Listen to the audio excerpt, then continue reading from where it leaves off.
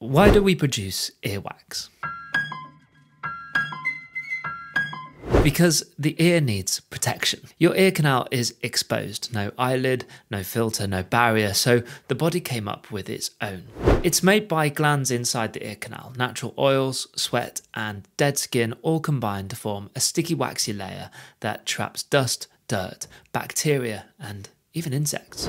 It's waterproof, antibacterial, antifungal. It's more than just gunk, it's a defense system. Earwax even has a built-in exit strategy. The skin inside your ear canal slowly migrates outwards like a conveyor belt, and when you move your jaw, chewing, talking, yawning, that movement helps nudge the wax along.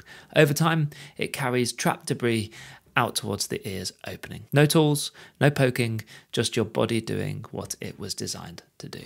But like any system, it doesn't always work perfectly. In teenagers and young adults, the glands can be overactive. They produce more oil, more wax, and when you throw in constant headphone use, it can build up faster than it can clear. Later in life, the opposite happens. Those same glands slow down. Less oil means drier wax, it hardens, it sticks, and it stops moving. Now, for some people, a few drops of olive oil or wax softening drops can help keep things flowing, but when that's not enough, the smart move is to see a professional, someone who can deal with it safely and properly.